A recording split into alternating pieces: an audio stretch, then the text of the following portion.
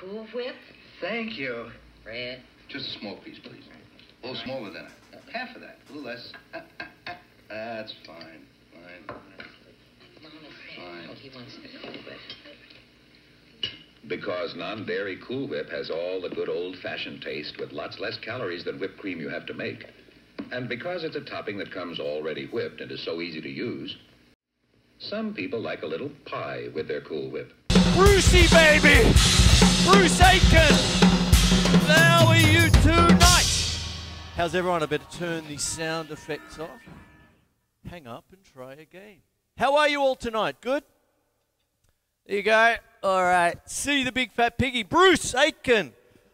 Your first cab off the rank, mate. And I've got a couple of beautiful questions from beautiful people and all that. And what I want to do tonight is welcome you to the show. It's Facebook Live, MelbourneMusos, the live component. This will go on a Wednesday night at 10 o'clock in a few weeks, I hope.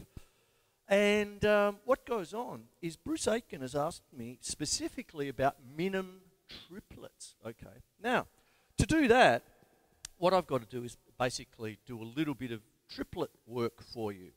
Okay, so what happens with triplets in the most basic of ways when you're teaching it for the first time is that triplets are a group of 3 notes played in the time of 2 of the same kind. Now, when you're trying to teach that to beginning students, that's a long definition.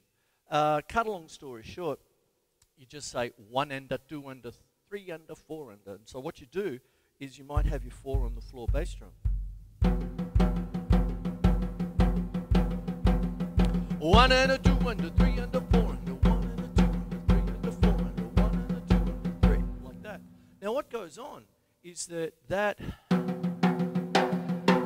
what happens is if you've got just 1 and 2 and 3 and 4 ends, right, quavers, 1 and 2 and 4 and 1 and 2 and 3 and 4 and the 1 and the 2 and the 3 and the 4 and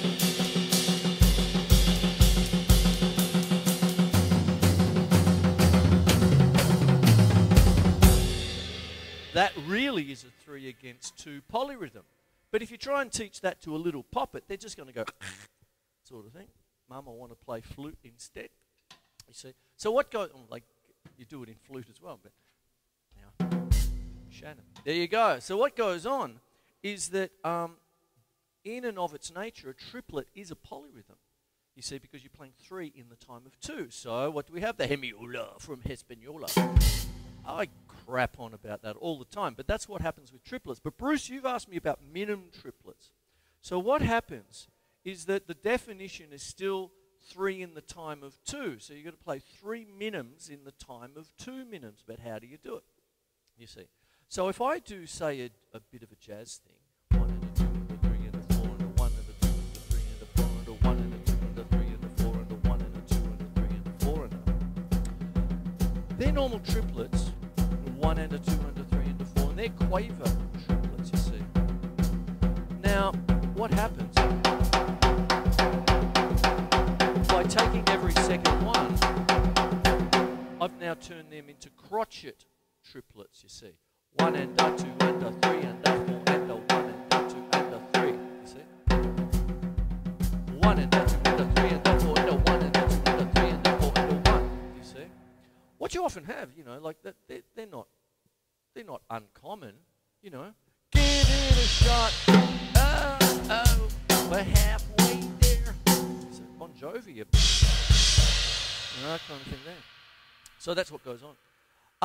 They're crotchet triplets, but what you want to do, they're every 2. So if you're saying 1 and a 2 and a 3 and a 4 and a crotchet is every 2. 1, so 1 and a 2 and a 3 and a 4 and a.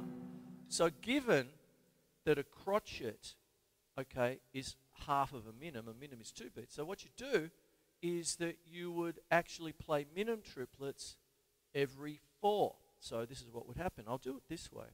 1 and a 2 and a 3 and a 4 and a 1 and a 2 and a 3 and a 4 and a 1 and a 2 and a 3 and a 4 and a 1 and a 2 and a 3 and a 4 and a 1.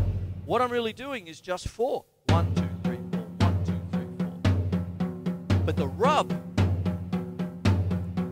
is to do it in a triplet kind of way.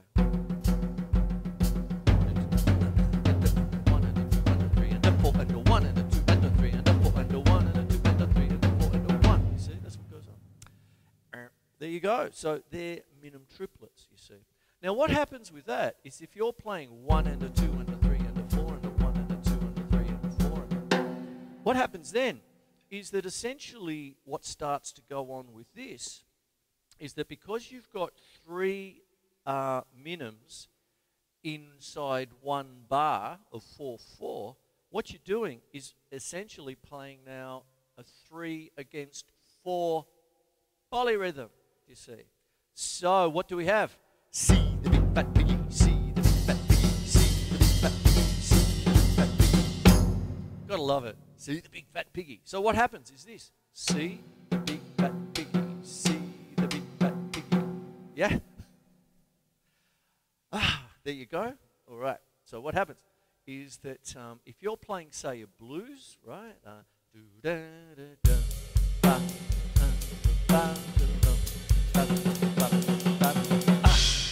There's a 4, right?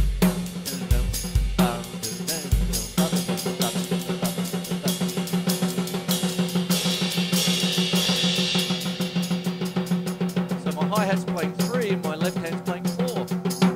And essentially, in that kind of context, that is what happens over a bar, you see, with minim triplets, you see. So what you've got there is a polyrhythm that comes... I'm sitting on my chord, sorry about that. So what happens is what goes with that, with C, the big fat piggy, is the basic thing about that is a common denominator when you're working polyrhythm. So let me give you the definition of polyrhythm so you can work out minim triplets and any other kind of thing you want to work on, is the fact that you, if you're playing 3 in the time of 2, what happens then is you're now playing 3 in the time of 4, you see. So 3 4s are 12, okay?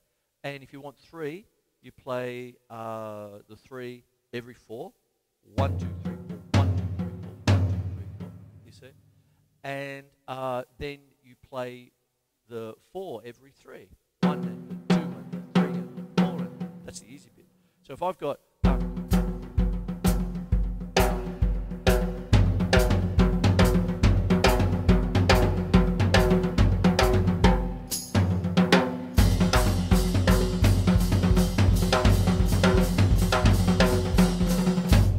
so that's a kind of a minim triplet based thing.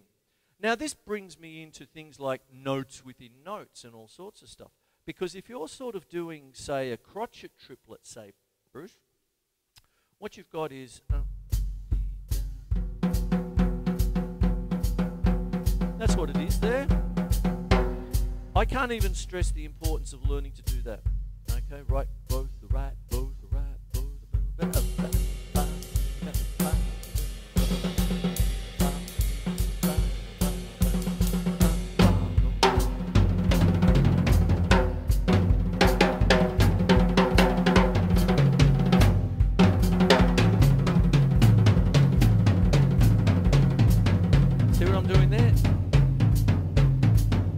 There's your crotchet triplets, you see.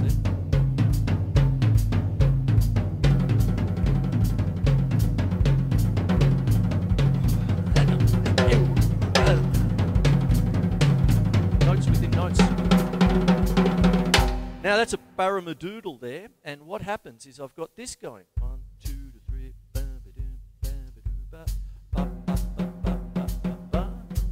Oops, sorry. And then paradiddle it.